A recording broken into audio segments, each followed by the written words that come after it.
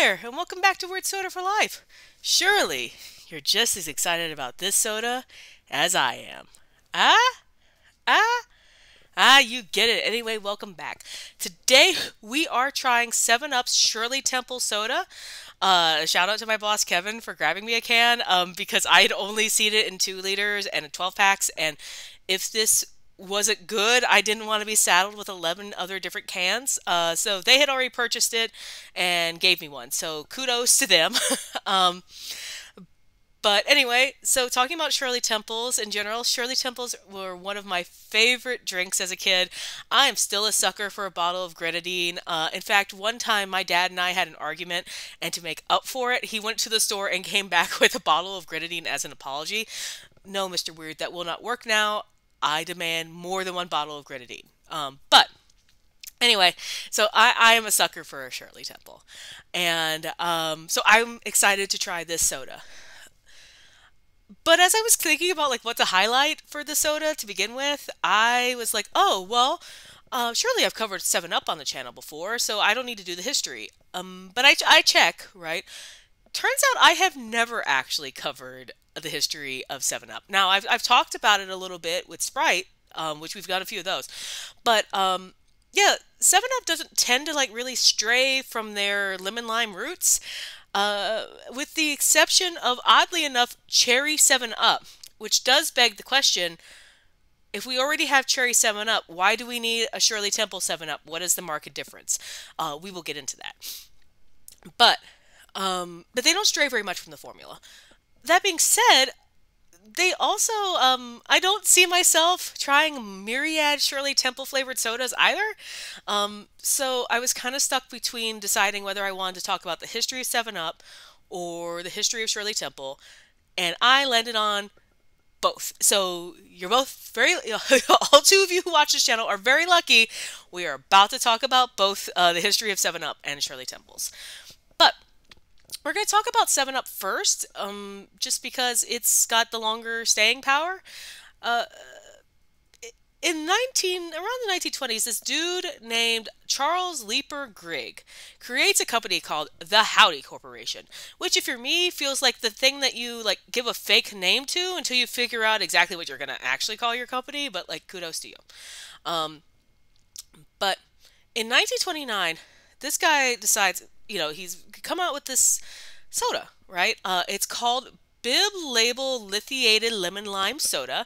If that's not a mouthful, I don't know what is. But it's called 7-Up.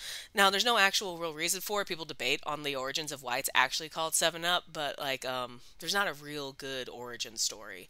But anyway, so he creates this soda and releases it in 1929. In fact, he releases it in 1929, 2 weeks before the Wall Street crash. And you think to yourself when you hear that, that's terrible timing. Like, you release a new product right before, what eventually becomes the Great Depression. But hear me out. This is actually a great thing of right place, right time, because if you remember what it was originally called, the word in there, lithiated, that's lithium, guys. That is a mood stabilizing drug inside of a soda. This is completely just right place, right time for the soda. Because as everybody's feeling really sad and depressed, cool, just buy soda laced with lithium. This is actually viewed as another patent medicine. We've talked about that multiple times. And in fact, heck, we talked about that last week, like the Wild West of soda creation, where you just kind of put some things in fizzy water and are like, hope this helps. But yeah, so it's kind of in a dark way, right place, right time for this soda. However, if you're buying 7-Up today, don't get your hopes up. If you feel happy after you drink 7-Up, that's because you like bubbles. Because they removed the lithium in 1936, so sorry, not sorry. But speaking of things coming up in the Great Depression, right place, right time, let's also talk about Shirley Temple. If you haven't heard of Shirley Temple, the drink, you've probably heard of Shirley Temple, the child actress. And if you haven't to both, I mean, kudos. Today you learn, right? But let's talk about this. So Shirley Temple, another product of the Great Depression, childhood star. People were going to the cinema to see her because cinema was cheap. She's happy. She's dancing. She's like a breath of fresh air. But so you're a pint-sized childhood star in Hollywood in the 1930s. Um, so you're like wandering around. You're having to go to social events. You're having to go to restaurants. You have to see and be seen. And so rumor has it, because guess what? This is another one in which the origin of why this was created is very, very murky. Um, you're out with your parents. You're looking at people drinking because, again, Great Depression. Who doesn't need a little pick me up? Um, and you see all these adults drinking like these fancy drinks, and you say to yourself, well, where's my fancy drink? So somebody comes around and is like, I got you, Shirley Temple. And so they throw together a ginger ale, grenadine, and a cherry on top, which screams, I'm a pint-sized star who gets their own cocktail without any alcohol in it. Note how I was exceedingly vague about this because, again, as I talked about, there is no actual origin story. Like, there's no one smoking gun that says this place here created it. There's a couple places in the 1930s that lay claim to it. There's a place called Chasen's, and there's also a place called the Brown Derby. Now, if you remember the Brown Derby, we've talked about that before. When we tried the Cock and Bull's Bitter Orange Soda, the Brown Derby was where they created that ginger soda and created Moscow Mules, right? We talked about this place. So if nothing else, that place got around. So everything old is new again. As time goes on, though, this thing I described, ginger ale, grenadine, cherry, sounds delicious to me, but people take their own spins on it. Lemon-lime soda starts replacing ginger ale, which makes it even sweeter than it was before. And grenadine becomes like debated between cherry, right? I love me some red dye, or pomegranate. I mean, so essentially, grenadine is essentially a pomegranate syrup. But folks today, including myself, really associate it with that egregiously angry red cherry, faux cherry flavor. So you start getting that split there. And I'm going to show you in a minute, when I said about 7-Up already has a cherry 7-Up, why do we need this? Well, take a look at the can.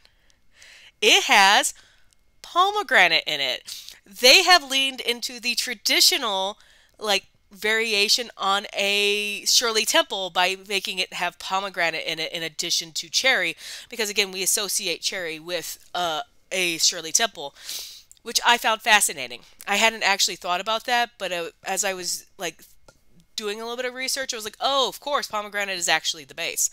But I really also think that this is very much an alliance of convenience, because again, they have cherry 7-Up. So, what are we doing if not trying to come up with a reason and not just reskin something?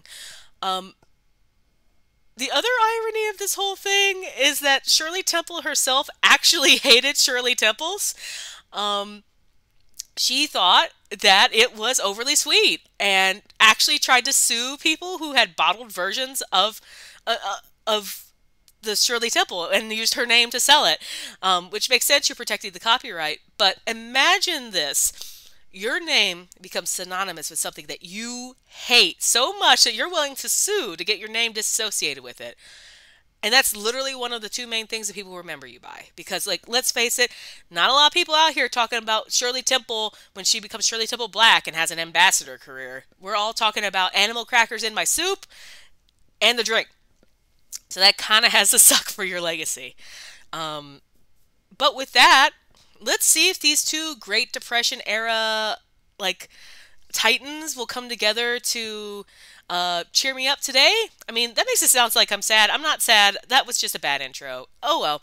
But let's see how this all works out.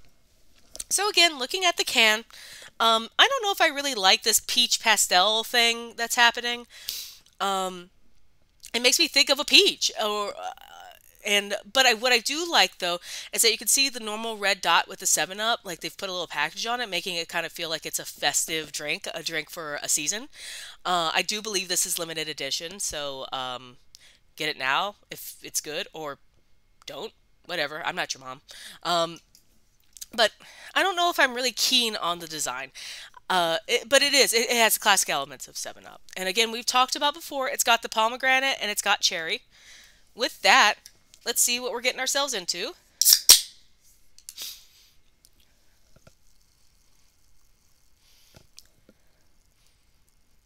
Okay, so it smells like a tart soda. I've had pomegranate juice before, and it smells a little bit like that. Um, but yeah, a little bit of tart. So let's see what it looks like when we pour it. Oh, look how pretty that is! But look, so, and again, coming back to this, how are you going to have this be so pale and then have this be so vibrantly red as if, sorry, here we go, as if you poured a bunch of grenadine in it? Like, that doesn't make any sort of sense. Like, match the soda to the can. Okay, now that it has a little bit more breathing, I do smell a little bit of hint of, like, I don't want to equate it to cherry cough syrup because that makes it sound unpalatable, but it does kind of remind me a little bit of cherry cough syrup too, without the menthol. With that, thumbs up.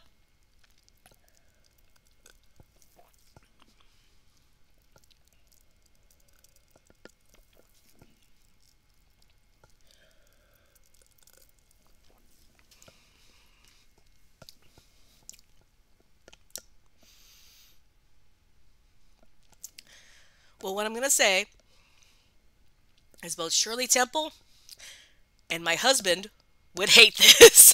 But I like it. It is quite sweet. There is a little bit of tartness underneath there, probably from the pomegranate, but overall it tastes like artificial cherry juice.